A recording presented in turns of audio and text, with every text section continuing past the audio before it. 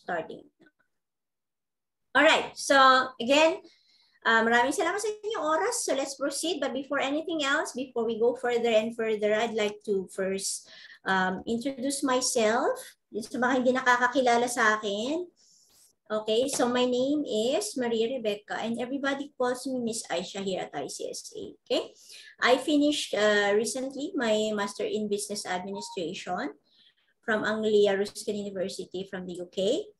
And my bachelor's degree is actually in education, secondary education. I majored in biology.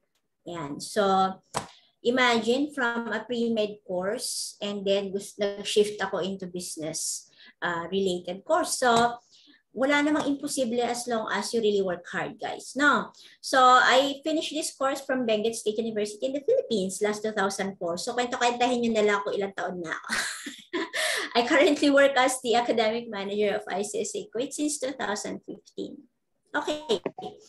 So we don't have much time to ask everybody kung ano yung mga things about yourself, but you can always approach me if you need any help. Some of you, I already know them. Okay, marami sa inyo dyan mga kilala ko na, alam ko na yung faces, okay? Sorry, I forgot. We have one person here who could not speak Tagalog and cannot understand pure Tagalog, so we have to bear with that, yeah? Okay, so since we are talking about reviewing and going to class, I'd like to share some quotes from Aristotle here, which says, educating the mind without educating the heart is no education at all. Ibig sabihin, kahit mataas yung pinag-aralan, pag wala namang manners, if we have a high level of education but we don't have manners, we don't have character, then it is of no use. Para ka rin hindi nag-aral. It's like you did not go to school or you're not educated at all. That's why we have that saying that they are educated but not learned. Kasi wala silang tinatawag. They don't have what we call as etiquette. Okay? So, I want you guys to take note of this etiquette because it's very important. Okay? It's very important to make everything smooth. That's what makes society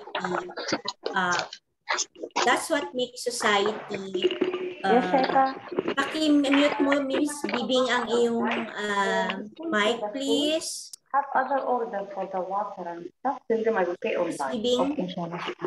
Miss Bibing, nasa na si Miss Bibing? Paki-mute nyo si Miss Bibing. Nasa na si Miss Bibing? Miss Bibing. Muted okay. na po. Muted na po. Yeah, thank you.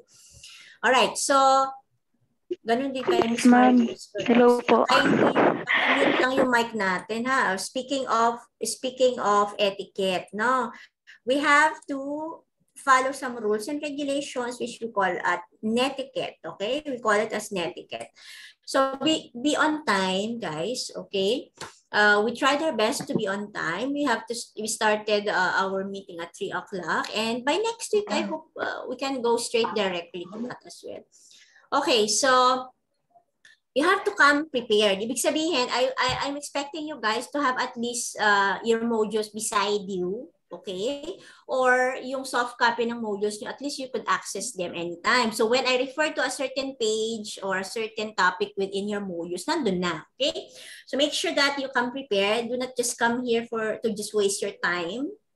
Okay, and your effort. You have to at least come prepared.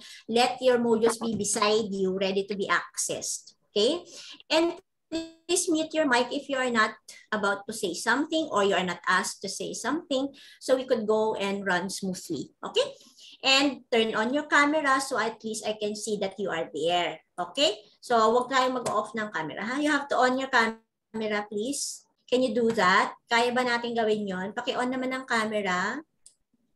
Everybody should switch on their cameras, please. Yes, thank you. Okay. Yung mga hindi pa nag-on ng camera, please, I will remove you from the class pag hindi ka nag-on ng camera. Okay? Kasi ayaw nyo rin naman siguro na ako magsasalita rito tapos I also have my camera off. So it has to be an interactive session. So you have to switch on your camera so I know that you are there. Okay? Miss Rosemary Ilag, kindly open your camera. Para alam natin na naandyan kayo. Wait, because I'm fixing my computer. Wait, madam. Okay. Okay, please on your camera. everybody? So I can see your beautiful faces and handsome faces. That is, I know that you are there. Okay. O Miss Emmy, nakabukas ang camera mo pero baso at plato akin nakikita dyan. Ano man, mga tissue, ano yun?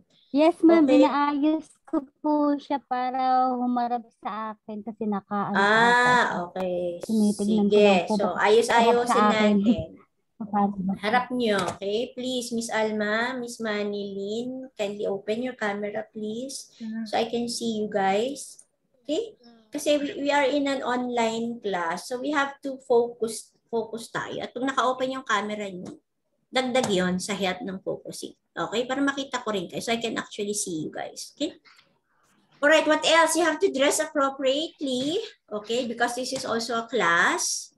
Okay, that means you shouldn't be wearing something which is very revealing if you're a woman or either gender. Not pwede. So, at least it will help you. Alam naman natin, just sa mga, for those who are AB psychology students, you know what I'm trying to say. That how we dress up is actually going to, you know, it will influence the way you behave. Diba? That's why when you go to sleep, you have to wear clothes that will make you fall asleep easier. And when you're in class, you have to wear clothes that will help you feel that you are really in class. Okay? That's why we see some schools, they require their students to wear their uniform when they are in online class, even in online class. Okay, so please, Jo Marie and Marie Chris, please open your cameras. Huh? I'll go back to you later. Okay, and if you have a very noisy background, kindly please make sure na nakamute yung inyong mic. Wear headphones if possible and know what's behind you. Baka there might be some underwears hanging at your back, so check out your background, okay?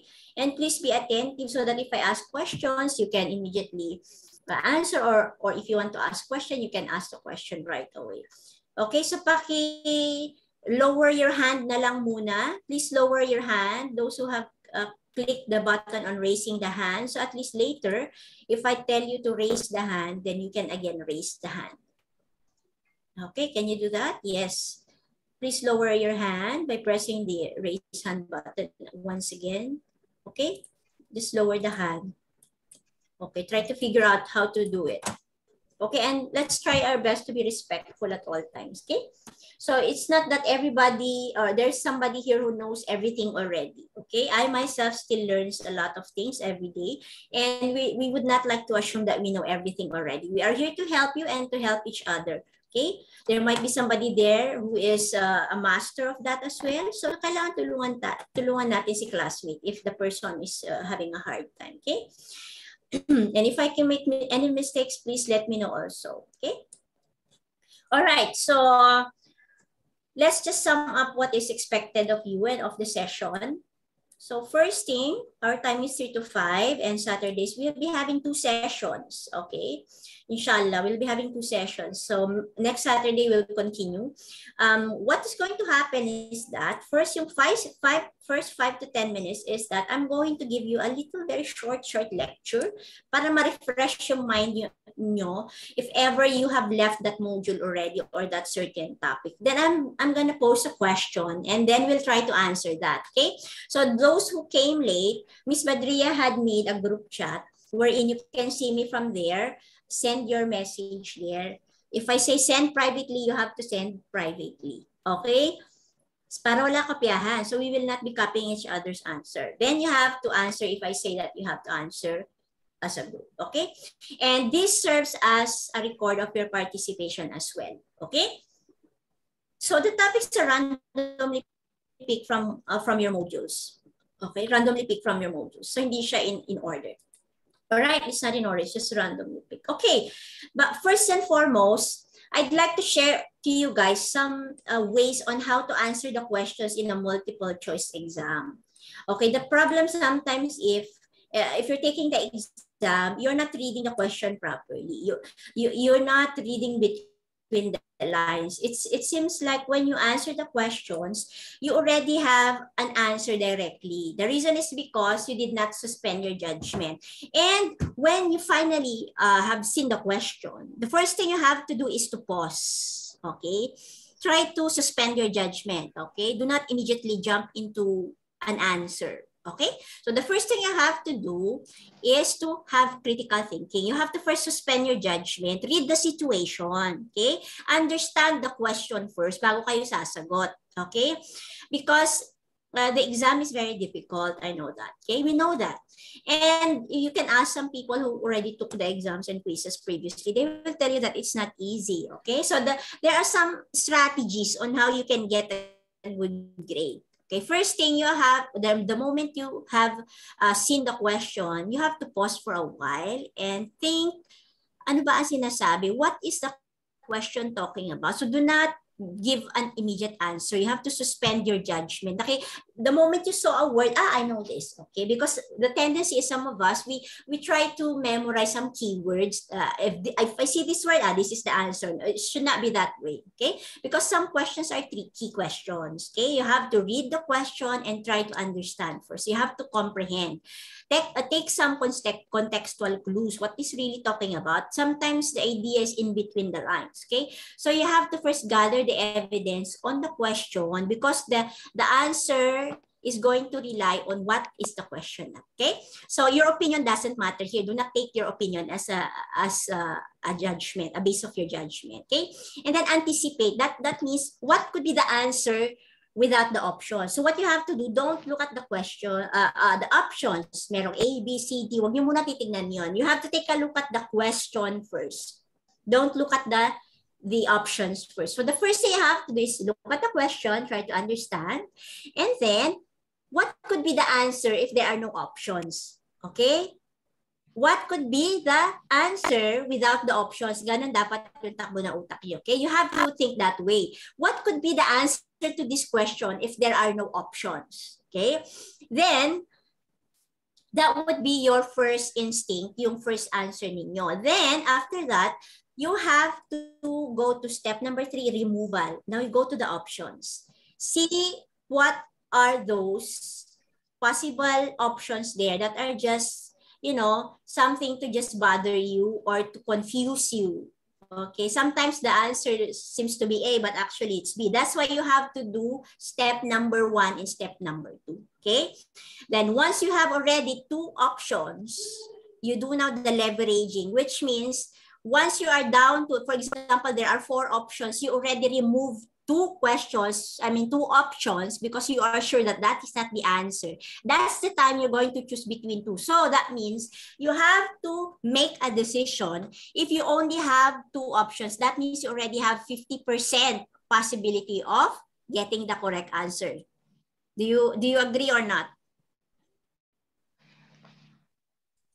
Anong gusto nyong option ninyo? You have, kasi if there are 4 options, that means you have only 25% possibility to get the correct answer, right? So first you have to eliminate 2 so you'll get a higher chance to get the correct answer. That's why you have to do removal and then leverage, okay? So ibig sabihin, that means you're going to first think what the question is all about. Then you anticipate what could be the answer to this if there are no options. Then choose among the 2 only, the best possible answer that you think, and that's the time you choose only between the 2. So you'll get a 50% chance of getting the correct answer. I hope I'm making myself clear into that one. Okay, any questions on this? Okay, if you have any questions, just type into the group chat, o kaya naman you can always type here in the messenger. Okay, so moving on tayo, guys. So let's try this question muna. Try muna natin. Let's apply that CARL method. Okay, so this is the question. What did we say the first step is? To do some critical thinking. Let's think about what the question is all about. The question says, which of the following is not a direct concern of economics? So now you already have learned what is economics, okay? And what is economics about? We already have learned about it. So you already have in your mind what is economics, diba? Therefore, you can remove things that are not related to that. But go back to the question and anticipate, what if we don't have the choices here, okay? What if we don't have the choices down? Okay, what if we don't have these choices down here? Halimbawa, wala itong mga to. What could be direct concern. Ganun yung gagawin ninyo. Okay? So you already have an answer in your mind, even without the options. Then, you're going to do removal. So what are the things that you have to remove? The things that are not related. Now, let's go back to the question. These questions requires you step number 1, mostly. Okay? Which of the following is not? So now, can you please send me your answers in the group chat? Yala, send your answers in the group chat, please. Text nyo. Type your answers, please. I'm waiting. Ayun, may sumagot na. Okay. Okay. Oh, basahin ng maigi yung question. Read the question properly. Oh, meron na agad wrong answer. There's already somebody who gave 2 people who gave wrong answers already. Cannot type my answer. Bakit? Wait, but my answer is letter D. I'm looking for the chat message. Sige, hanapin mo and mute your mic please para okay. So lahat na ba? Everybody had already key in their answer? Okay, most of you had given the answer as letter D, medical record. And some of you have answered scarcity and some of you has answered, where's the other one? Okay, some of you had answered scarcity. Now, the question, guys, remember, is not. Okay, ano yung hindi daw? So, it means you did not read between the lines. Okay, ano ba yung not directly concerned? Okay, the proper answer here is letter D. It's not directly related or concerned of economics because economics is all about scarcity. It also is about the choice or decision making on which resources you're going to give up, which are you going to use or not. So you're going to talk about resources. Okay, so the correct answer is D. So before you give your answer, you have to read the question 2 times. Okay, so you got the wrong answer because you did not read between the lines. That means you did not do step number 1, which is critical thinking. First, you have to understand, you have to suspend the judgment. You did not give your judgment to be suspended. You have to first pause for a while before you give your answer. The reason is because we want to think about, mag-isip muna tayo before you go to the next question. In fact, you have 2 minutes, 1 minute per question average. So therefore, use the 30 seconds or 40 seconds to think and then use the last 10 seconds to click on your answer. Okay, para ma-increase yung inyong chance of getting the correct answer. Okay? So, first question pa lang yun, you already have a mistake. The reason is because you did not do critical thinking. So, it's very important, guys, no? It is very important. Okay, so isipin natin lagi, we have to think about it all the time to be to pause your judgment. Okay? All right, so moving on. Moving on tayo. Okay. Mahaba si Ms. Rosenda Lobo. Okay, let's first discuss some lecture review on the nature of economics. Okay, just a very fast review on the nature of economics. So we have learned before, you have learned, and it is also there in your module that says economics is all about scarcity.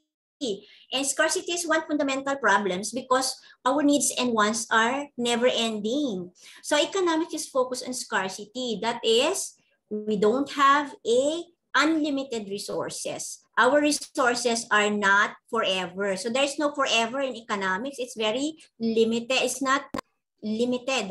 I mean, it is unlimited. It is not unlimited. Therefore, walang forever. It's never ending. It's always there's something which is with the limit, okay? Because our needs and wants has also never ending. Therefore, there's a problem. So you think about your salary as an example. Oh, you think about your salary. And then you're going to think about your expenses, okay? And then you think about your needs and wants. So you will see directly, you will immediately know that there's a problem, right? You will immediately know that there's a problem. You cannot buy all the things you want, all the things that you want, and you cannot buy all the things that you need as well because there's a scarcity. And that's what economics is all about. You're going to make decisions on which resources you have to sacrifice. That is what you call as opportunity cost. Okay, right. Ba't parang may nakanta? May naririnig ako nakanta. Sino kaya yun? Okay. Moving on tayo. Pakimute ang mic natin, guys. May naririnig ako nakanta.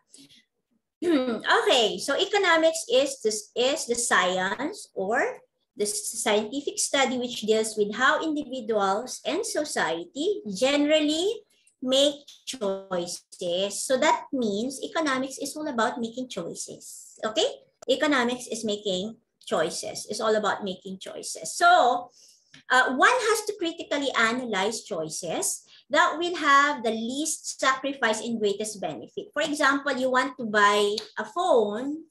So in order to buy the phone you like, you have to sacrifice maybe your meal for the day or your allowance for a month, etc.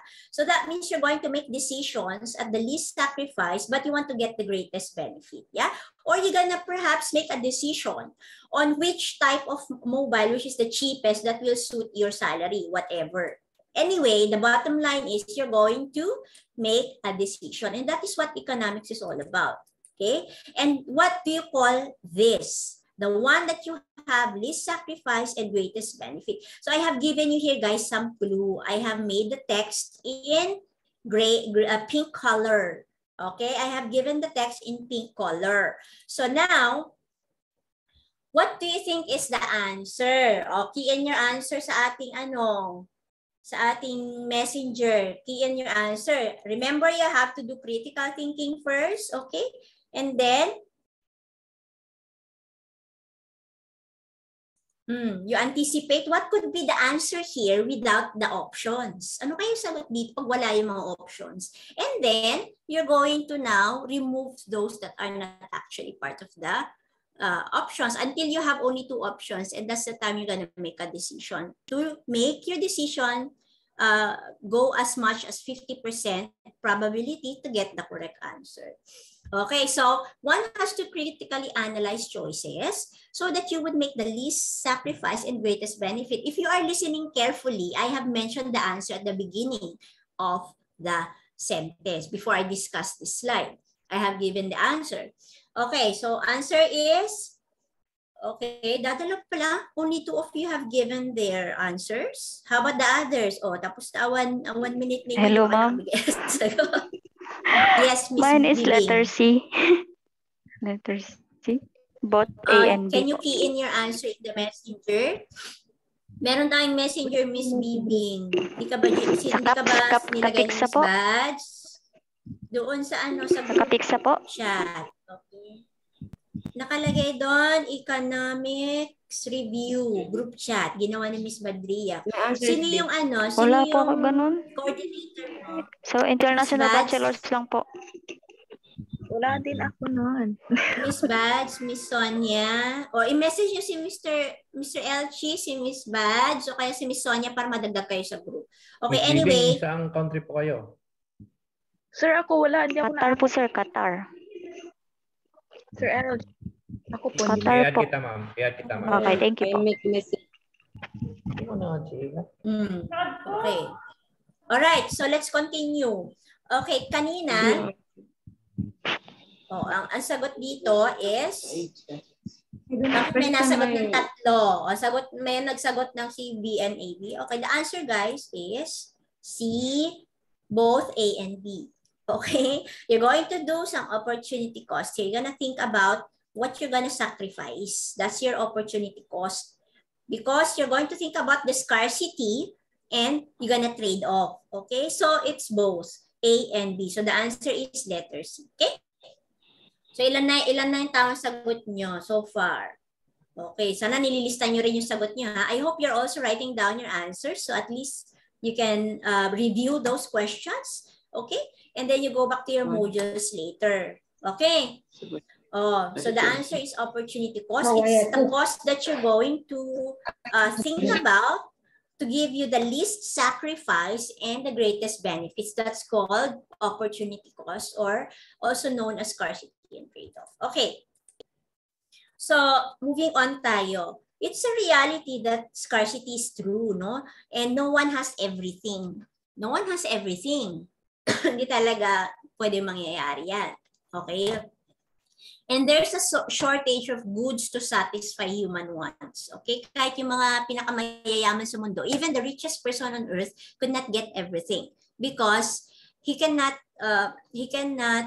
afford to just take all the food for himself. Okay? Halimbawa, let's take for example Bill Gates or Elon Musk.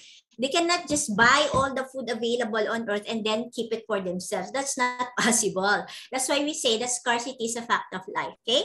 You have to always make decisions on what you're gonna sacrifice to get the other. Okay? So that's what economics is all about. And in economics, we have our very own scientist and economist. His name is Gerardo P. Sicat. Okay? So Google nyo na lang guys if you want to know more about him. But in your module, he was also mentioned. So I took an effort to also mention him. So if you have read your module already and you have learned about him, let's see if you have learned about him. Okay, according to Gerardo Sicat, economics is a scientific study that deals with, dali-dali na question. How the people spends income in their consumption, how the government develops the scarce resources of the country, how the government regulates the flow of income, or how people make choices. Okay, so please key in your answers sa group chat.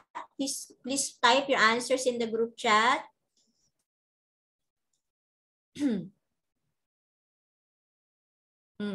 According to Gerardo Sicat, ibig sabihin, the question is according to the person, not according to your impression or not according to your opinion. Okay? So, you have to go back to your module. What did he say? Okay? So, that should be the attitude when you answer the question. You have to do some critical thinking, look at the question properly. Okay?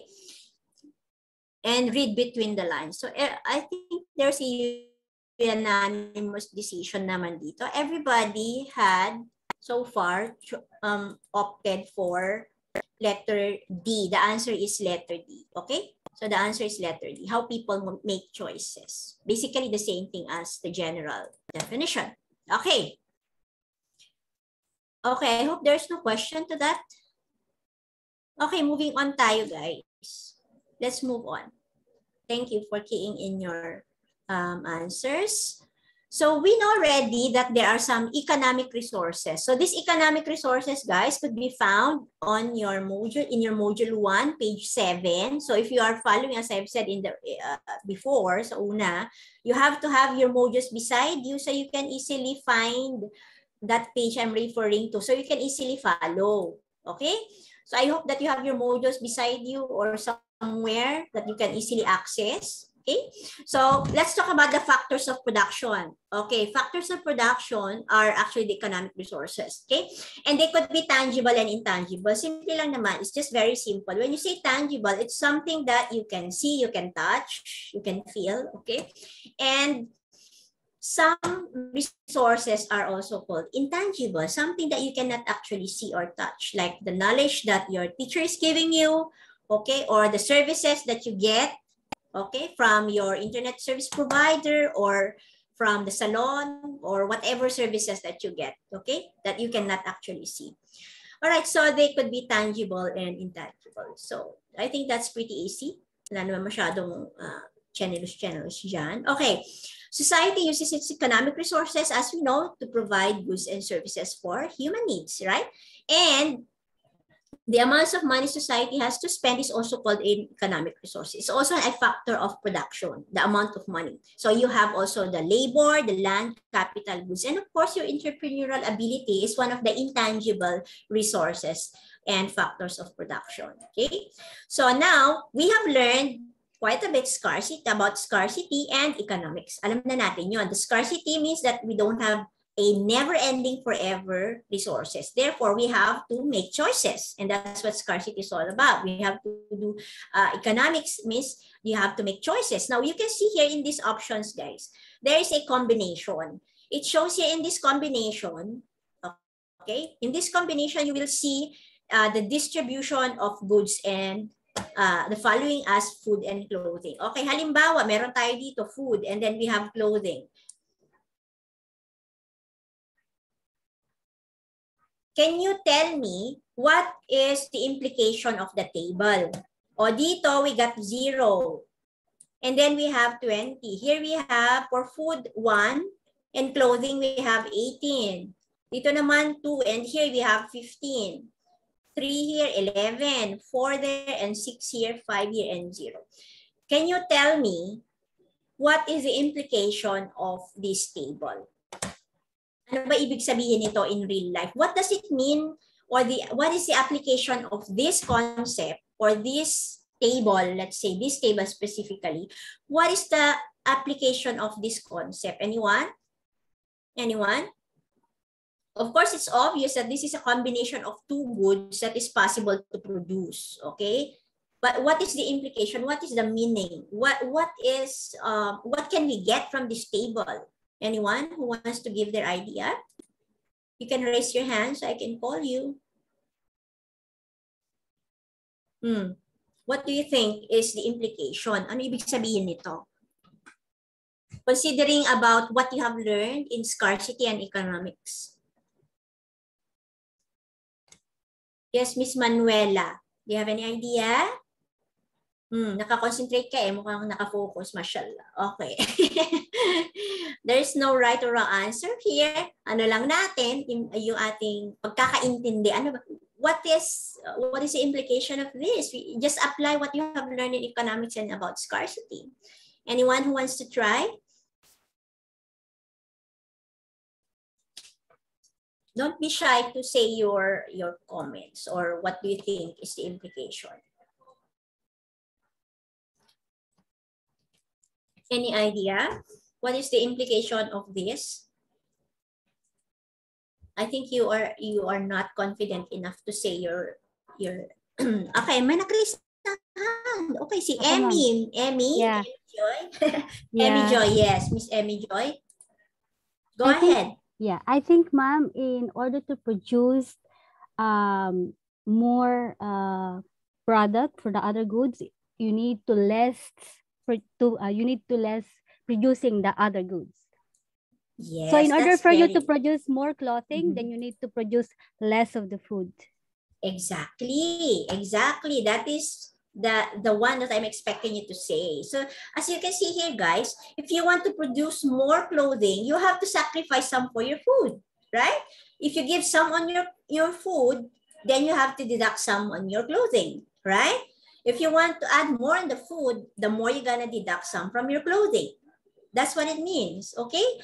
So that's called scarcity because you don't have a forever resources, and then that's economics because you're going to make decisions on what to sacrifice, okay, and what you're going to get as a benefit for your sacrifice, okay? So that's what it means, okay? That's the implication of the table. That means that in reality, the only way we can produce more of anything is to produce less of something else, okay? So the only way we can produce more of anything is to produce less of something else. Okay? Yun yung ating implication. By the way, you can check this one on page 8 on your module 1. Huh? So I have seen that one. I have written already the page number there. Okay. We are actually talking about the law of diminishing returns. Okay? You can take a look at and jump on page 2 of your module 1. I'm going to give you 1 minute to read. So if I ask a question, then you can at least answer me. Okay?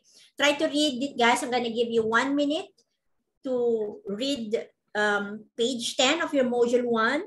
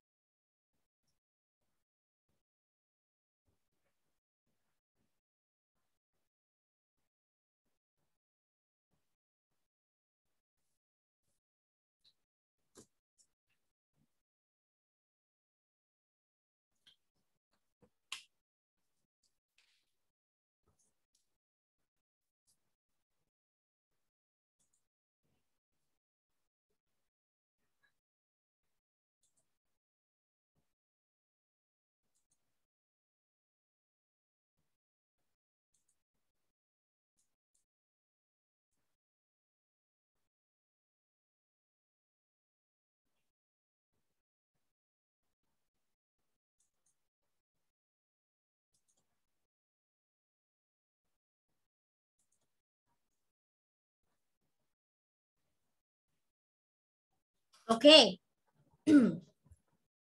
Oh, balik tayo. Anyone who wants to tell me what have you understood about the law of diminishing returns? Anyone who wants to?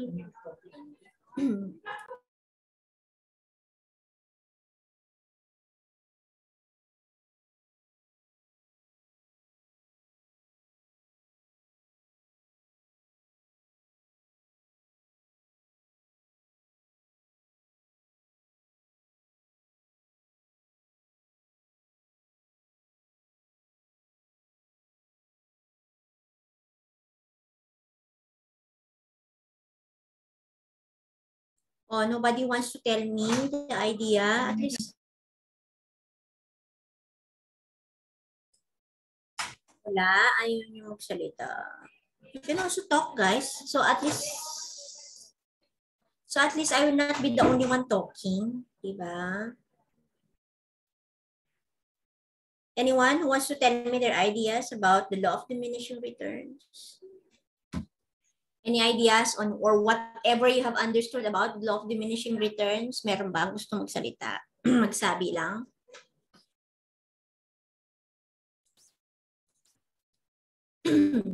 Okay, ayaw niyo. Sige. Not a choice. All right, moving on tayo, guys. So let's take a look at this as an explanation of the law of diminishing returns. Okay. Well, let's take a look at again the very good example of our needs and wants. Everybody wants clothing. Everybody needs food. Okay? So let's see, for example, I have, ilan ba kayo? 23. So, 13 people, 13 among you, I have assigned to make clothing for everybody. And the rest of you, yung 10 people, I have assigned them to make food for everybody. Okay? So, now I say, "Oy, we are growing. We are growing and we need more energy." So then I will ask those people from the clothing department to come to me and join some people in the food department so we can produce more food. So halimbawa, for example, I'm going to remove 3 people from here. So they will just become 10. Tapos here they will become 13. Okay. Now, in the law of diminishing returns, it means that even if I remove 10 people there to produce more of this, actually you have deducted something from the clothing. So therefore, the product is getting lesser anyway. The productivity also gets lessened. Okay? So in short, for the sake of giving the, let's say for example here, okay? The cost of giving up the production of some units of a particular good such as food in order to produce some units of another good such as clothing. Okay, pag ito yung tinanong sa inyo, if this is the question, okay, what is your answer? Okay, you can key in your answer. You can key in your answer sa ating group chat.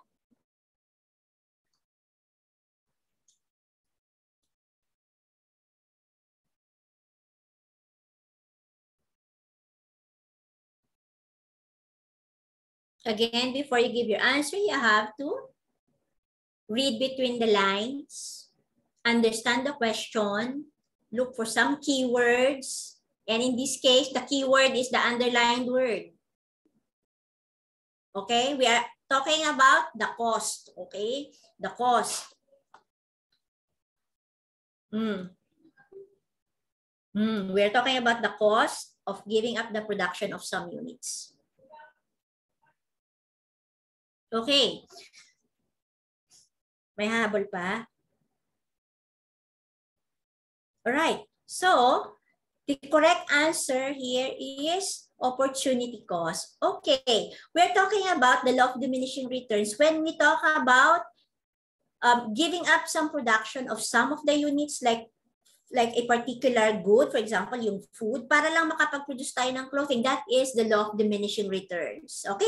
But the question is asking you about the cost. That's why we said before you answer the question, you have to do critical thinking. First, you look at the question and what is it actually asking about, okay? And then you're going to anticipate what could be the answer here if there are no options. Then you're going to just choose between two options, and that's the time you make a choice. So you will get your answers at a 50% probability of getting the correct answer, okay?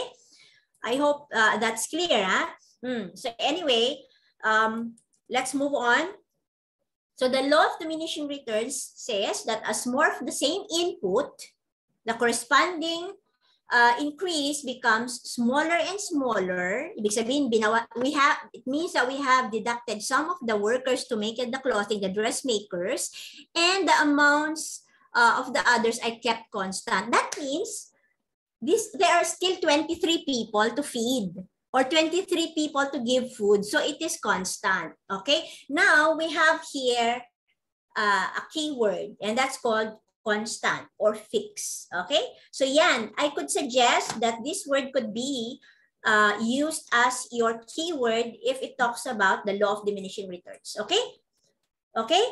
I hope you understood. Now the question earlier was asking about the cost. So now you might think that the answer is letter A, like what you did. Most of you has answered letter, well, what the first answer, most of you has answered letter A, dun sa last na question, kasi you already thought of the concept of the law of diminishing returns, which is actually what is it about. But the question is about the cost that you're going to give, okay, when you are going to do this. Okay, kasi nga nag-sacrifice ka. You have sacrificed some of your resources from the clothing to give to the other resources, but that doesn't mean that yung input mo, yung increase mo will become smaller and smaller supposedly. Okay, the corresponding increase becomes smaller and smaller. You're expecting it to be more, but actually hindi. Okay, so that's called the law of diminishing returns. Tinanggal mo you have removed some people there to work on the other side for your need, but actually there is a diminishing return for that because it becomes smaller and smaller. Okay. All right. So when it talks about the law of diminishing returns, you can see the word constant and fixed are there, and that would be your keyword, and that's the time you're going to give your answer as the law of diminishing returns. Okay. So we already have understood the law of diminishing returns. Now let's see and take a look at these situations. Okay, you have to choose alin ba dito, which among these situations is a situation that you can apply the law of diminishing returns. It can be illustrated. The question is, it can be illustrated. So which of these situations can illustrate the law of diminishing returns?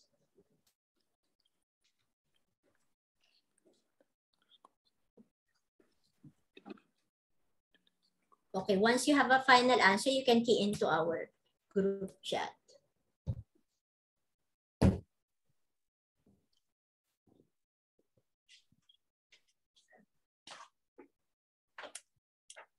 Remember, in the previous slide, I have given you a clue.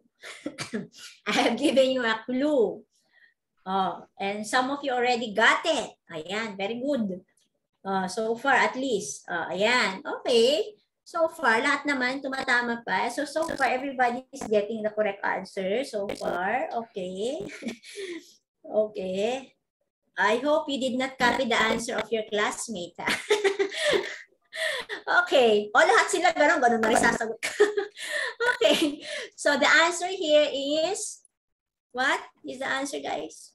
Letter C, keeping all the factors constant, every additional unit of fertilizer causes a diminishing rate of additional unit of output. Okay? Ayan. So, somehow, at least, siguro naman makaka 90% na kayo sa economics. Okay, let's take a look at the graph. Okay, I hope that you have been reading about the graphs. Yung mga graphs ng economics, nakakaloka, di ba? So anyway, when you talk about the graphs, and then, there's a graph. So you have keywords here, guys. Question is, the law of diminishing returns is shown in the graph of a production possibilities through, ayan, so graph. Okay. ano naman yung production possibilities natin? We have seen in the example of the production possibilities, ano yun? We have the production possibilities of food and clothing. Okay? And if you're going to make a graph, now dito, hindi na kayo tatanungin ng graph. So you should already know how does a graph look like when you're talking about the law of diminishing returns. How does the graph look like? Dapat alam niyo na. Okay? So dapat alam niyo na because the question might ask you without a graph, how does a law of diminishing returns show? Okay? O ano kaya tsura? Yun daw ang tanong. Ano daw tsura ng graph ng law of diminishing returns? How could it be? Okay, sagot. Ano sagot nyo, guys? You can key in your answers in the group chat.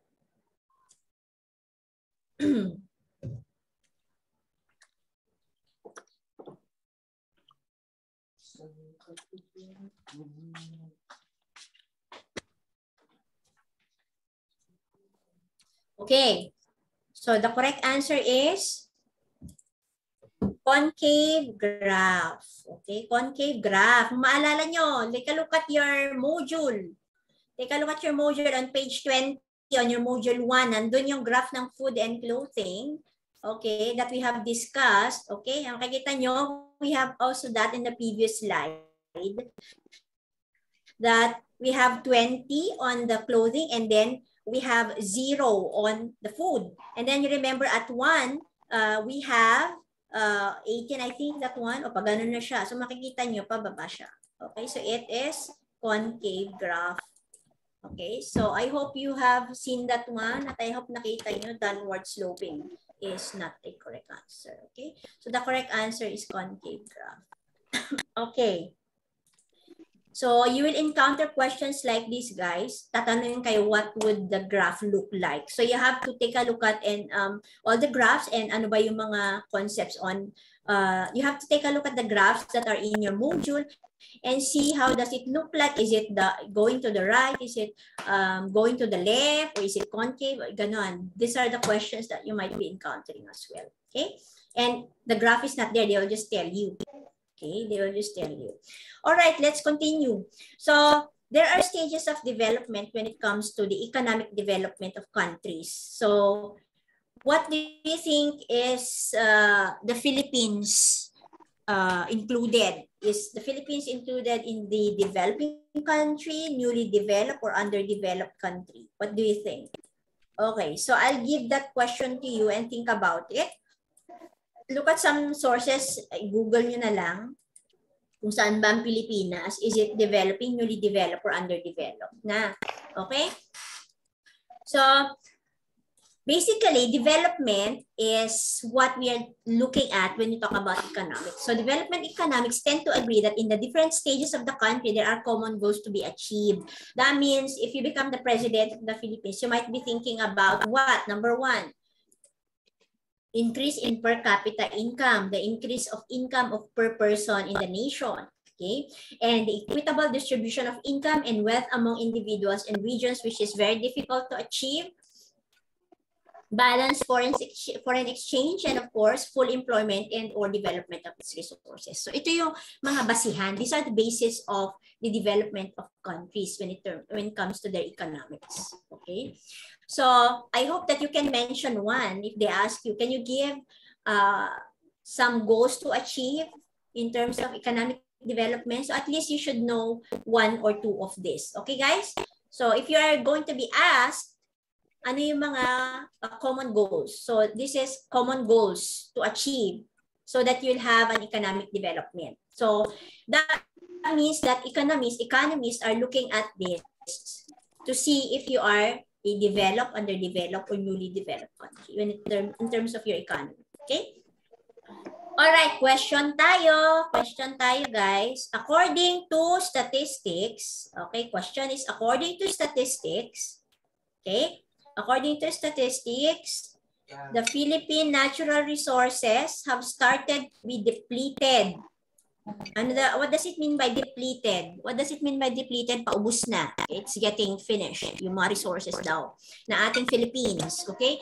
Due to the increase in population. Okay, what does it mean? Because the increase of population means more people to feed, more people to use resources. So therefore, according to statistics, the Philippine natural resources have started to be depleted due to the increase in population. Okay, which of the 4 common economic goals?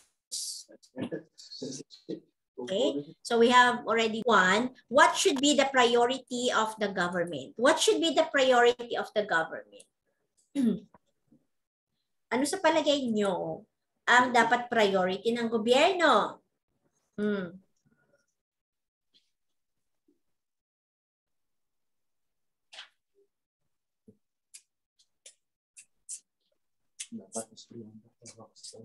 Okay, you can key in your answers, guys. Sa ating group chat. According to statistics, lalagay ko dito para to stats. So, according to stats, ano sagot nyo sa according to stats?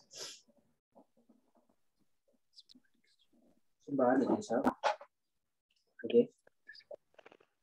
Yes, Mr. Jesse, you can key in your answer in our group chat. If you're not yet included in the group chat, you can ask Ms. Badria, Ms. Sonia, or Mr. LG to put down.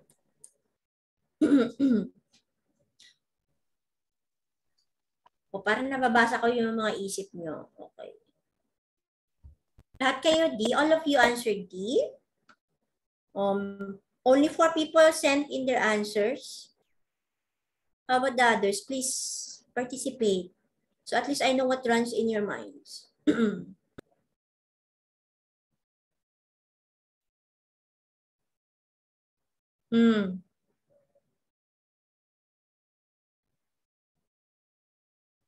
Only 5 people answered.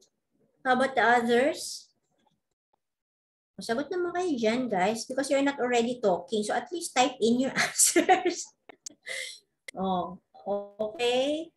Somebody, okay, first few people had said D, the others has said C or B. Okay, wala sasagot na A. Nobody will answer A.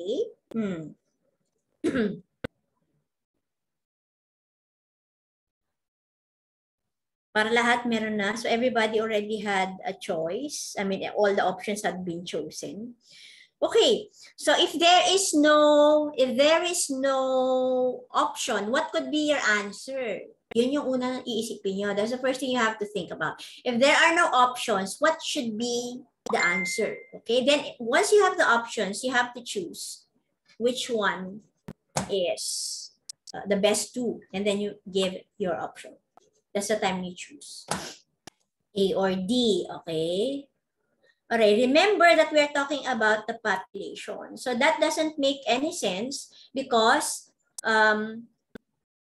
okay, let's give first the answer better para ma-discuss natin. So we can say, okay, so the answer, guys, is balanced foreign exchange. Okay, the reason is because for letter A, increase in per capita income does not decrease the population. Okay? That is the problem, the population, di ba? Equitable distribution of income is just same thing as that in letter B. It doesn't decrease the population. It means the population is the problem here because the population has to be fed, has to be clothed, di ba? And then full employment is still talking about income. Therefore, when it comes to population, you just have to focus and prioritize on the balance or stable foreign exchange. Kasi pag bumagsak na yung ating value of the money, that becomes a problem. Okay, so if the value of the currency goes down, even if the people have money in their hands, that would be worthless. Okay? Lalo na pag nagkaroon ng inflation. So that's why you have to the government should be first prioritize the balanced foreign exchange. Okay? So that should be the priority. Okay? Now, keyword there, guys, is population. Huh? The keyword there is population. I hope you're taking notes. Okay. Let's continue. Okay, so economic methodology. Dito naman tayo sa economic methodology. We have positive and normative economics. Okay? So basically, pag sinabing positive economics, what we observe in the world, and this is a fact, okay? It's the reality. Okay? And it is very objective. That means comparing it with normative economics, these are matters of opinion. Okay? These are just matters of opinion. They dwell on the judgments and inferences on an idea or thought. So it is subjective. So pwede mo sabihin ng kahit ano. Okay? Anybody can just say anything about the economy, and that's called normative economics. Okay? But somebody who did not know anything about economics, okay, or doesn't even understand economics, cannot give an objective comment about the economics, diba? Or about the economy. So that's why it's called positive economics and normative economics. So I hope you have you can see the difference here. It's very easy naman. I think it's not a big issue. Anyway, we have an example here. Okay. Positive economics, you would say, national statistics reported 25% of the populace is below poverty threshold. So that means you have a statistics here. There is a report. There's a study that has been conducted. Therefore, it is objective. It is positive economics. Normative economics, anybody can just say, all Filipinos are poor. Okay? Oh, so it is just the opinion of somebody. You can read more of this in your module 1, page 13. Okay? So that's positive economics compared to normative economics. Okay, so let's take a look at now. Let's move on now to the theory of demand. Okay, theory of demand. What is demand? Anyone? Anyone who wants to tell us what is demand? Ay, demanding. Gano'n. Ano ba ibig sabihin noon? What is demand? Can somebody tell us what is demand? Anyone who wants to read from your module, what is demand? What is demand, guys? Are you still there? Or am I still here? O kung ayaw magsalita, at least key in. If you don't want to talk, at least key in there in the group chat what you want. What is demand? What is demand? Hello Anyone? po. Hello, ma'am. Yes, Miss Rosenda. What is demand? Demand is what we need. Everything that we need. Okay, thank you. It's about all the... Okay. Okay. Okay, this demand, as Ms. Rosenda said, is the things that we want, the willingness that we want to get, di ba? Okay, so this will express the willingness of a consumer to buy goods or services at a given price level. Okay, so if you have given this price for this product, for example, and they want to buy it, well, you can say that that is their demand. Okay, the amount of food and services that households are willing to buy. So when it comes to demand, there is a price that is being talked about. Okay, so there's the willingness. Okay, there's the willingness. Why do we have this willingness? Because again, going back to economics, you have to decide according to your whatever resources you have. Okay, if your salary is just this much, of course, you would just be willing to pay, which is according to what your salary can afford. You're making some decisions. Yeah, so it has something to do with your willingness to pay, willingness to buy, to consume a product or a simple service. Okay, the reason is because there are many factors when it comes to demand. Okay, you have, what are the factors here? You have money. Titignan mo muna kung may pera ka. You're gonna take a look at first if you are willing to pay that or you can afford to pay that. Your income, how much is your salary that you can use to pay that certain good or services. Okay, and also population. As we have said, it can affect the resources. Okay, population are the ones who are using the resources, therefore it is a factor. And of course, your simple taste and preference. As simple as that, your taste and preference, you just don't like it even if it's cheap or it is affordable because it's just not your preference, okay? And of course, you have a certain price expectation, okay, for a certain product or service, okay? And if it's too much, you are not willing to pay or buy that product or service, therefore there is no demand on that. Yeah. And of course, the prices of related goods. So therefore, when it comes to demand, there's a price that is going to be considered, the willingness of the consumer to buy the goods and services. So remember, it's not just good, but also services at a given price level. And there are many factors that is affecting the demand. Okay.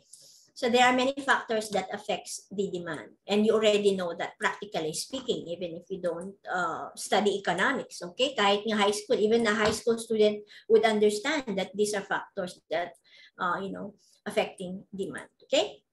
So let's say, for example, you have here mango. So winter season doesn't have this. So therefore, prices are different in winter and in summer. So it's a seasonal fruit, okay? Now, if you see the mango and it has 2 KD 500 per kilo, i-convert nyo na lang dun sa, just convert it on your local currency wherever you are. And let's take a look at this if it's 500 fils per kilo. So your buying preference, diba? Your buying preference will determine the what? Your buying preference will determine the what? Your decision to buy the product. How many kilos you gonna buy? Okay, Mr. Muhammad, how many kilos are you going to buy if the price is 2.5 KD per kilo? Mr. Muhammad, where is Mr. Muhammad? Are you still there? How many kilos are you gonna buy if the price of the mango is 2.5 KD per kilo? Maybe 1 kilo. How many kilos? If it's 2.5 KD per kilo, how many kilos are you gonna buy, for example? Half or maybe 1? You will buy 1 kilo? Yep. Okay, maybe half kilo. How about if it's half KD? It's only 500 kilos. How many kilo are you gonna buy? 5. 5? Yep. Okay. What made you decide on half and what made you decide on 5 kilos? The price. The price, exactly. So that is the demand. You're going to see the factors that affects the demand, right? Your willingness to buy the product. It is because of the price of the certain product or services. So we know that if the price is low, you're going to buy more, right? And if the price is high, you're going to demand less. Okay, that's the theory of demand. The higher the price, the lesser the demand. Okay, and what is the other one? The lesser the price, the higher the demand. You got it? Is it clear, guys? Is it clear? I hope that's clear. Can you say that? Can you say now what is the basic theory here when it comes to the theory of demand? What is the basic concept? Anyone who wants to say? How about Miss Jamaica? It is? Pakibasa na lang, Miss Jamaica. The lower the price, the higher becomes your willingness to buy more. Yes. Thank you, Miss Jamaica. So yun, di ba? So the higher or the lower the price, the higher becomes your willingness to buy. So as you can see here, if it's high, baliktad yung arrow. The arrow is turned upside down. So they are what you call as, they are oppositely related. Okay? Or we call it as inversely proportional. Okay? Inversely proportional. I think you understand what I'm trying to say naman dito. It's very easy. So just remember, it is inversely proportional. So magkabaliktad, okay? That means if the other one goes up, the other one goes down, okay? If the price go up, you will demand lesser. If the price goes down, you will demand higher. So it's inversely proportional. So you can see that in inversely proportional relationship, okay, the arrows would be at the different side. It goes to the other way around. Okay? Ganun lang. It's inversely proportional. So it's very practical and it's very easy to understand. That's the theory of demand. Okay? So in the theory of demand, you will see a portion wherein you have a given function and it is based in mathematics. Okay? And you have learned in your algebra things about the linear equations, and they have applied this by giving you a linear equation which is QD is equal to D minus MP. Okay, and you have here where QD is the quantity demand, intercept of the line or autonomous demand when the price is 0. So this sets the balance there. And of course, a slope of demand curve, the rise and run of this one, and market price of the commodity. So this is the factor that affects it. Okay, the price of the commodity. Okay, so don't make it very hard on you guys. Just keep cool. Just look at the equation and that's it. Huwag na kayo ma-tension. Don't get tension with the equation. Okay? Let the equation do its job. The equation is there for you so that you will understand what's happening. Okay? So that's your guide on how to understand what is happening only. So don't think about it thoroughly. Huwag nyo nang stress yung sarili nyo dyan. But you have to understand how the equation works. And that's what we're going to do today. So here, I want you guys to do the same and follow with me. If you have your module and you haven't answered this one, answer it right now. Okay? Let's answer it together. All right. So here, the given is quantity demand is equal to 1,000 minus 10T. Okay? So the 10 has already been given here, right? Nabigay na yung 10. Okay? The M supposedly is already given. So this is 10. And the P is the price. And the price here is actually this area. Okay? Kita nyo naman here, it's in price. The price is here. Okay? So lahat to, they're all in price. Okay? So we'll just replace the P here with the price that is in here accordingly. Okay, so now what is the quantity demanded or Q if the price is P? Okay, can you do that? So just do a little calculation here. Konting-konti lang naman, guys. Okay, so let's take a look at the first one, which is to get this one, we're trying to calculate this one. Okay, and how to get that is you just replace it with the formula here. Okay? Okay, so gagawin natin. We're going to do that. Okay? Okay, si baby may sinasabi. Okay, so let's take a look at this. 1,000 minus 10 multiplied with the P. And what is P here? Ano yung P dito, guys, na una? Sinasagot natin yung 5. Okay, so you know already that this is what we are answering. Okay, we are answering this one. So 5 yung P natin. That's where we got the 5. Okay, so what is the answer? Let's continue answering this one. Okay, let's continue answering this one. 1,000 minus 10. Okay, 1,000 minus what is 10 times 5? It is 50. So what's the answer, guys?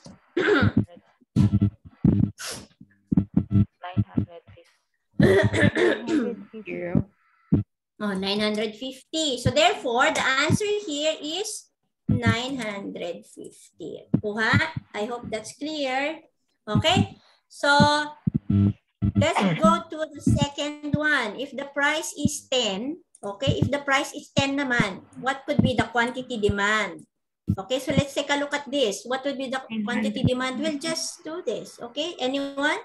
To make it clear na, isa-isahin na natin para ano, lahat na. So 1,000 lang, guys, minus 10 times, what is that? 10. Okay, so 1,000 minus 100, so the answer is 900. So the answer here, guys, is 900. Okay, let's take a look at the other one. So 1,000 minus 10 times 15. Ano ang 10 times 15? 150, right? So, ano sagot? 850. Tama ba? Yes. Okay. So, it's 850. Now, let's take a look at 20 naman. It's 1,000 minus 20. Sorry. 20 times 20. Okay. Sorry. 10 times 20. Okay. So, what's the answer here? 1,000 minus 100. Oh, sorry, what is this? 200, right? So it will become 800. Ganon. So 800 naman dito. Ganon. So, okay. And of course, the last one, 1,000 minus 10 times 25. So this is 1,000 minus 250. So what is the answer? 750. So you have here 750. Okay. I hope you're following. Okay, so we have to finish the job. That means we have to make the graph. Okay, we have to make the graph following the table. So there is the table here. You have here the P as the vertical axis. That means ito yung price going down here. Okay, and then you have the quantity demand as the horizontal axis, which is the y-axis. Okay, so let's plot this one. Let's just make a simple plotting. Okay, so you have to make an estimate. Nag-estimate tayo. Ano highest na ating price? What is the highest in price? It's 25, right? So we have to make an estimate. We have to make an estimate. Estimate lang tayo. Diba? Mag-estimate lang tayo, guys. So we are going to make a plotting. We're gonna plot here. So let's take, for example, let's make a blue color here. So mas madali. Okay. So we have here 25 as the let's change, sorry for that.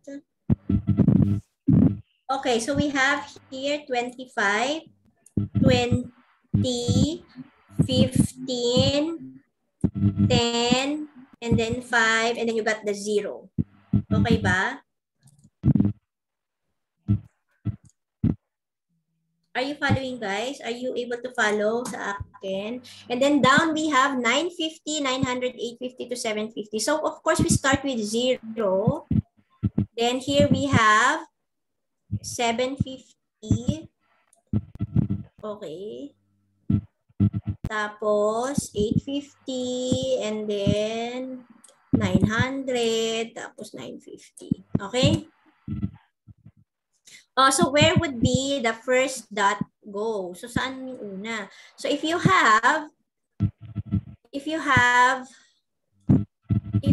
here 5 and then you have here 950. So saan natin ilalagay yung 5? Ito si 5 tapos ito si 950. So we know that here we have 750. Okay, 750 tayo dito. Okay, and the last one would be the 950. Okay, so dito naman si 950. So therefore, our first dot would be when you have 5, the y-axis is at 950. So dito siya. Are you following, guys? Masyado yata mataas. Yes, ma'am. Baba ko ng konti. Diyan. Okay, then, if you have 10, then you have 900 on the quantity demand. So, we have here 900, and then we have 10 higher, a little bit higher. And then, next we have 15 and 850. So, this is 15 and 850. Approximation lang ha, kasi wala naman tayong graph dito. Sinunod lang natin yung nasa muyo. 20 and 800. So, this is 20 and you have here 800. Then, we have 25 and 750. So, we have here 750 and 25. Okay? Kuha nyo, guys. So, now, if you're going to plot this one, the line would look like this. Magano siya. Okay? Kuha ba? Okay? So, yan yung quantity demand graph. Yan yung ating demand graph. So, as you can see, from top going to the right. Okay?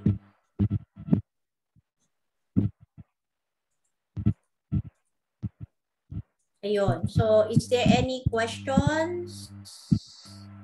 Is it clear, guys? Klaro ba? I hope it's clear. Okay, so... Hello, ma'am. Ano pa yung tawag sa graph? This is called the demand graph. Downward. What I mean? Oh, sorry. This is... Downward sloping. Downward sloping, ganyan po. Ano yun? Sorry, again. Repeat, please. Yung bali, yung tawag po sa kanya, halimbawa, yung downward sloping siya, upward sloping. This is called the downward slope. Okay? This is called the downward slope.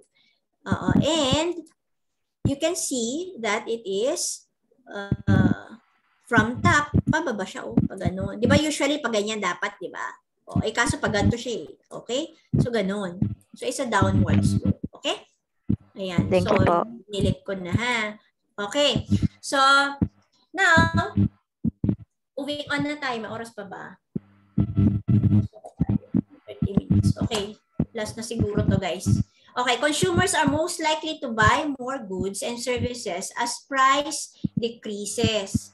Okay, consumers are most likely to buy more goods and services as price decreases. So alam na natin, so we already know that, right? We already know this, that consumers are more likely to buy more goods, okay, if the price decreases. Okay, so the goods are high if the price is low.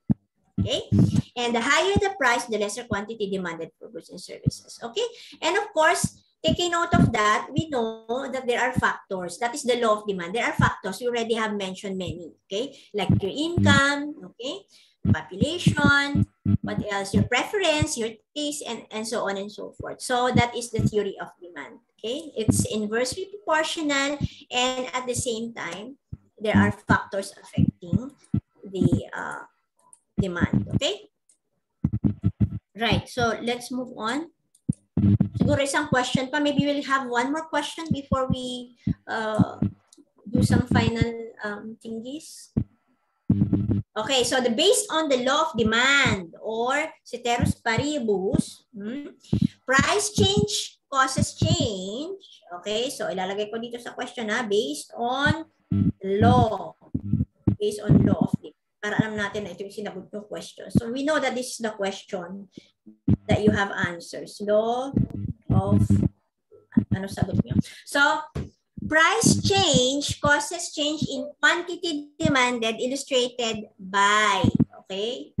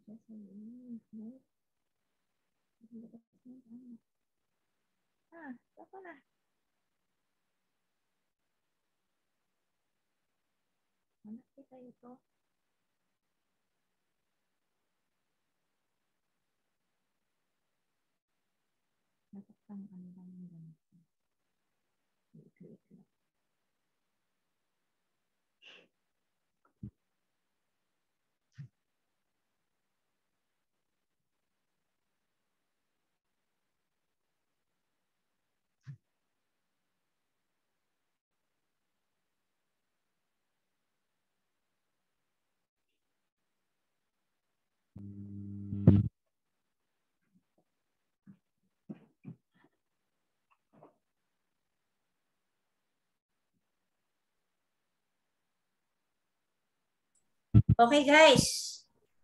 Okay, so nakasagot na ba yung iba? O, B, D, ano pa? Nakasagot nyo. Okay, what is your answer, guys? Ano sagot nyo? Nakasagot na ba lahat? Everybody have key in their answers? Yeah, there was no voice because I mute myself. I was on the phone. Okay, may natawa. Okay. All right. So the answer here is movement along the demand curve. Okay, because you can illustrate. So again, we have to apply what we have learned. You have to first think properly, think critically. You have to read the questions twice. Try to understand what's the question all about. Then you try to anticipate what could be the answer if there are no options. Then you have to try to choose only two among these two possible answers, and that's the time you make a choice. Okay? So now the question is, price change, the price change is caused by the change in quantity demanded, illustrated by the movement along the demand curve. Remember, the demand curve is the one that we have done earlier, and that is the change that has been illustrated, the price, diba? That means the price goes down, the demand goes up. Okay? So, ganyan. So, I hope that that is clear. Any questions, guys? Oh, may nasagot pa ng shift and all, ha? Oh, sige. No problem. Basa lang. Okay? So, we have here, with us, our CEO, Mr. Amir. I think he wants to see you all guys as well, and he wants to share some words and maybe ask some questions. So he is joining us right now. Yes, I'm here Yes, now. Mr. Amir. Okay. So, Hello, kumusta po kayong lahat? Hello guys. Miss Aisha? Yes. Hello, sir. I think you need to afternoon. mute yourself because there is something buffering sound in your mic. Yeah, no, not from her. It is someone else. Who's having this buffering sound, guys? There was somebody having buffering sound. Okay, now everybody's muted. Okay. Now, how I can talk to you? You will not be able to talk to me because you're all mute. Okay, it's going to be interactive discussion. Okay, it's not that I'm going to deliver a speech and you're going to just listen it. Okay, I want you to talk to me. Okay, participate in this discussion. This is something very important things that I'm going to discuss.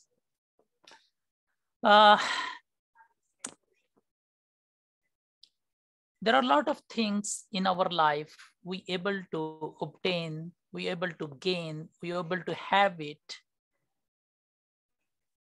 which we can have it many times, several times.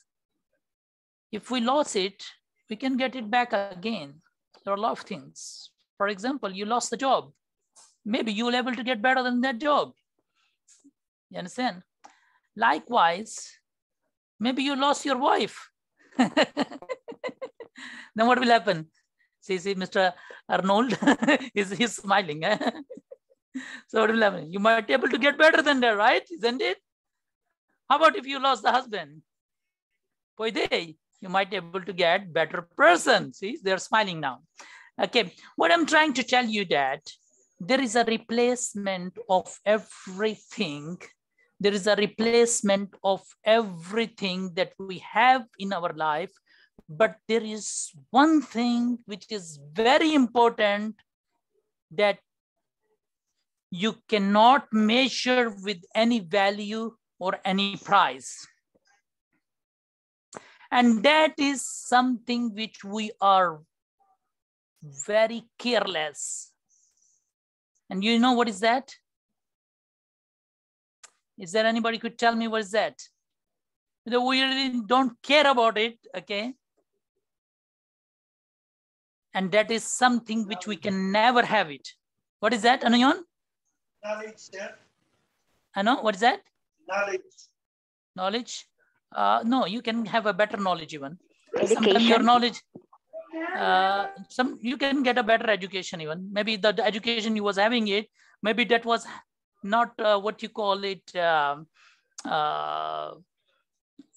it was not fitting to the needs or requirement or this one. But when you get some better training, so you're able to build up your personality in a better way. And also there is something else. Time. Careless for the feelings. Time. Yes, I think it's time. Yes. Time. That's right. Absolutely right. You know that Bible talks about time, the importance of the time. And do you know that the Quran also talks about the importance of the time? Because this is really something that can never come back. Today, right now, it is 5th of February 2022. You might have a lot of 5th of February in your life, but you will never get it back 5th of February 2022 anymore in your life. You understand? So the hour which is past, you can never have it. You could have it likewise, but not the same hour which is past. You can never have it. And this is something that we really don't care about it. I heard by myself people saying that, well, I found this one to have a good passage of the time, so I can easily pass the time. Why are you playing card? Well, I have nothing to do. I'm just trying to burn my time. Burning time. Likewise, there are a lot of people, they spend a lot of time in something which gives them nothing, And this not only once in their lifetime, it's something that happening always. And you know what? I have seen in my life the people who does not give value to the things which God Almighty have blessed you. This is a blessing, by the way. Let me tell you that there are many people, those who are in the jail. There are many people, those who are in the hospital, in the ICU, try to go and ask them about the value of their time. Ask the person who's on the bed of death, and he knows that I have a cancer. He knows that I'm going to might be surviving for a few hours or few days or something and all. Ask that person the value of the time. We usually, as a human, we learn after losing. When we have it with us, we don't care about. We have our parents with us, many of us, we don't really give much respect or much time as much as we should do. But when they will pass away, then we realize that I should be caring about that. I should be caring. I would have given some time to her. I would have talked to her, okay? I would have called her every day to ask if she have eaten well or not. Understand? Likewise, exactly it is that the value that we're giving to time. Many of us spending hours and hours on the internet, on the social media, on watching news which is not related to them at all.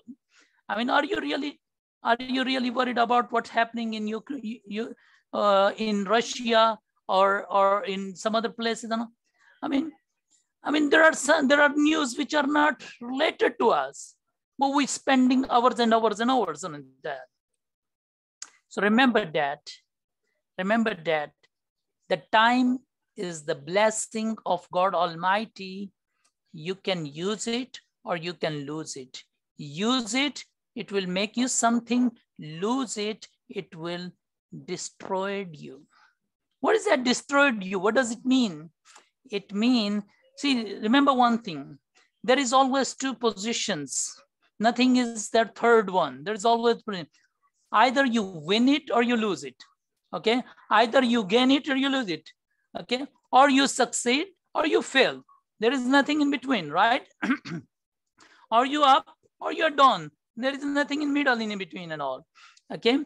Either you're able to become something in your life or nothing. Okay? That's how it is. The people that you are seeing around you, those who are most successful, okay, try to read the history of their life, try to read their biography, try to read that how they spend their life. You will find one of the most common thing into them, it is they really give value to their time. They plan their day, they plan their month, they plan their year. They make sure that they're not going to waste even one single minute of their time. And they're able to become something. They're able to become something. Whose result life is in front of us. 33 years old, young guy. He able to achieve a doctoral degree, become philosopher, become poet, become doctor, okay? And become the hero of the nation in 33 years age of his life. Well, try try to read his life and show me a single day which he have spent for something which gives him nothing. Utilized?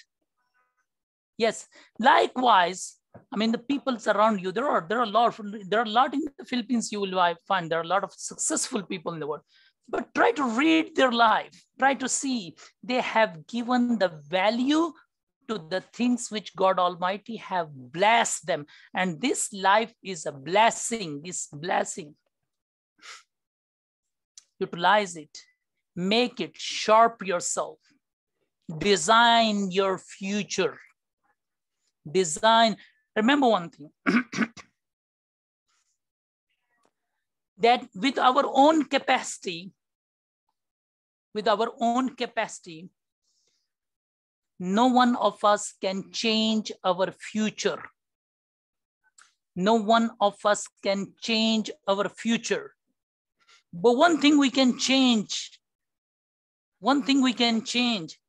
and that is what? A habit. Adopt good habits, and your good habits will change your future. And one of that good habit it is to take care of your time. Prepare your do list every day. Even though if you are not working in the office, you are just working in the house, still prepare your do list. Put a always goal, your goal to achieve. You're not going to work for the rest of your life there as a housemaid, right? One day you will be, every one of us have some dream, isn't it? That dream should be your priority. That dream should be keep that dream or that goal always in priority list. How to achieve this? How I can achieve this one? And if that will be always in your mind, believe me, one day you will be able to achieve. According to the research, that 70 to 80% of our total time in the day and night, we are talking to ourselves. Do you know that, guys? I don't talk with my wife as much as I talk to myself, or I don't talk to my children or anybody as much as I talk. We don't spend much time with others as much as time we are spending with our own self. You understand? So, self-enhancement is very important, and self-enhancement will sharpen your future. Self-enhancement will be possible if your auto-suggestion is connected to your goal. And what is that auto-suggestion? Auto-suggestion means self-talk, talking to yourself, reminding yourself. When you are sitting, our mind is gone somewhere else. We're thinking somewhere else. That somewhere else should be connected to your goal, your dream. And if that will be there, you will be able to achieve, you will be able to gain. You will be able to make a history of yourself. Yes. So guys, that is a short message that I wanted to give you, that to take care of time. Don't take it as granted.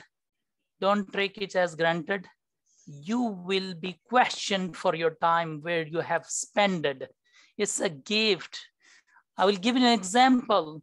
One of your best friend brought a cake in your house, knocked the door, holding a cake in her hand. Okay, you open the door and you took the cake from her. She gave a present to you, the cake, very nice, beautiful cake with good wrapping and everything. and then you took the cake from her, you put it aside, and then you kick it with your feet in front of her, throwed it like this, kicked it. What do you think about what will be the feeling of your friend that what you are doing to the gift that she brought for you? Will she not feel bad? That's exactly we are doing with our time.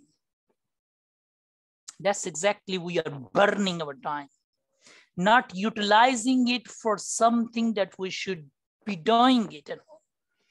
Understand? And the people, those who really care and give respect to the time, I have seen them being respected by the society. People respect them. Everybody respect them. They try to look to get an appointment just to meet this guy, just to have a 5 minutes with this person, because they given a respect to the thing which God Almighty have gifted them. They did not kick it out, that gift. They given a respect, honor to that one. Okay, so this is something very important, guys. I want every one of you to please take it seriously. First thing I appreciate, I really admire that the step you have taken for educating yourself. This is a great idea. You know that how many of us here in the Middle East, around 800,000 Filipinos in the UAE, around 900,000 Filipinos in the Saudi Arabia, around 300,000 in Kuwait, like around 400,000 in Qatar. Okay, many of us is from Kuwait and Saudi Arabia. I can see that some of you is from Qatar as well and all. So you can see now how many of you from these 100,000 people, those who are working abroad, who's continuing their education. You are blessed. Okay, when the blessing comes, when the blessing of our God Almighty it comes to you, to us, it doesn't mean that He will just send somebody with the bag of gold or diamond or money in it and knock the door. Hey, take it. This is from God. Open the door and take it. This one. Nothing like that. He will put good idea in your mind and you will work on it, and that is a blessing of God Almighty. He will let you meet with a good friend, or you will able to get good teacher who will guide you, or you will able to get good friend who will take care of you, who will give you idea. I mean, He will open the reason, the source, reasoning. He will open it for you. The door of opportunities. He will open it for you. Understand? So this is one of the door of the opportunity. So take care of this. Make sure that you really give respect to your decision, your determination that you have started your bachelor degree program. Make sure that you're going to end it, okay, in a timely manner. In a timely manner. Don't take it forever, okay? That you have started in 2021 and graduating in 2030. You understand? Put a timeline. Put a timeline that I must be marching in the commencement exercises in coming 2023, in coming 2024. Put a timeline, target line, target date, and see how many subjects are remaining, how many subjects you should be completing it within a 1 month or 2 months, okay? So work it accordingly, prepare, plan, that's called planning, plan it. And then inshallah, if you plan it this way, the day will come, you will be one of those who are going to march in the graduation. You will be one of those. And you will be one of those who are able to obtain the bachelor degree, who are able to graduate while working abroad, because not everybody who while working abroad able to give this gift to their self. Okay, this is something for you. No one will able to take it from you. This is something from you. All what you are earning it daily, okay, that's not for you. That's You can see it after 15th of the month. You don't have it much from that income, that salary. It is gone already back in the Philippines, right? Okay, gone back to the family and all. So what's left with you, it is the one you are spending for yourself, in educating yourself. Okay, that is for you. And inshallah, this will bring a lot of success. One of that opportunity, that it will open a door for you to enter in a master's degree program. Okay, then doctoral degree program. I have seen the ambassador of Kuwait, the previous past ambassador of Kuwait. He was a OFW in Saudi Arabia. OFW in Saudi Arabia, working in a company as a content writer. Working in a company as a content writer in Saudi Arabia. But when he went for vacation, he was OFW. When he went for vacation, there was civil service exam, okay, for foreign affairs officers and all. So he applied for the exam and he passed the exam. And then he started his service in that way, and he became one day ambassador of Kuwait. He's in America right now, appointed there as a what you call it, I believe next to the ambassador. So the thing it is that every one of us have that abilities. It's not that he was eating something different, that's why he's become, or he was having different opportunities and all. No, the same oxygen what you breathe, the same oxygen he was breathing. Same what you eat, rice and pancit, the same thing he was also eating. Okay, only the thing, he given respect to his time, and he given dedication to his goals in his life. Okay.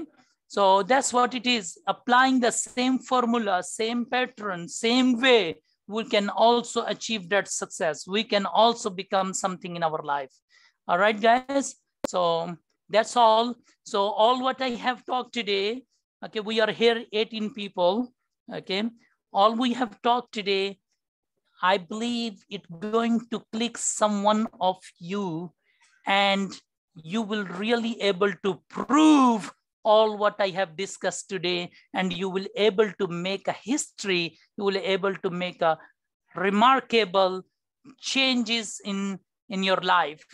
Okay, and then take a step. Remember, guys, just last thing, okay, just last thing, remember that the best time to do something, that is today, not tomorrow, because tomorrow you haven't seen, and not yesterday, because that has passed already. Don't leave yourself in yesterdays. Most of us, that's what we do mistakes. We spend a lot of time in our yesterdays or last month or last years. Forget about that. Okay, let's learn lesson from that, that we're not able to do it. Let's do it right now. Take step today. What is that step I should be taking it today? Draw just at least a timeline for your graduation and work into that one. At least you can do this one. Draw a timeline. Put a bulletin board. Put a bulletin board. If you don't have bulletin board, any cardboard, okay, anything, put it in front of your bed, in front of your table, in front of your chair, in front of where you spend more time, put it that one. There you're going to put your reminders, okay, make one bulletin board for you, make small office for you. These things you can do it today. That's not going to take much of you, okay, much of your time or much of struggle and all. And draw just one line and see how many subjects you have. If you have 20 subjects, put 20 dots there on that line. Put 20 dots there on that line. And then plan it, how many days you're going to take to reach from one dot to another dot, then another dot to another dot, how many days you're going to take it around, and then work into that. That every one of us we can do. Okay. So I hope, inshallah, one day you will meet me and remind me about this message, and that will be payback to me for my struggle or for my talk that I have talked to you. I will be very happy seeing you successful person here in this life and life after here, inshallah. Thank you very much, guys, for your time. Okay, thank you, Mr. Amir. Salamat, guys, for your time. Yes, So we yes. already have finished our review schedule. We'll continue next Saturday for another continuation of that. So hopefully we'll be able to cover all the other remaining modules. So thank you for your time. Maraming salamat for participating. And we are very happy that you have joined. Maraming salamat for exerting an effort that we can have a chance to see you, talk to you, and of course, hear you. If you have any questions, please let us know. If you have any problems, please let us know para matulungan namin kayo. Okay? So we'll see you next Saturday. Any last words to say? Message, Miss Badria, Mr. Elchi? Hindi po kasi Mr. Elchi. Umalis na rin. Umalis na rin yata. Okay. So kung wala na kayong tanong, guys, message na lang kayo sa ating group chat. You just message us in the group chat if you have any messages, any comments, any questions, any concerns, please do not hesitate to let us know. Okay? So again, thank you so much for your time. Bye-bye. Bye-bye.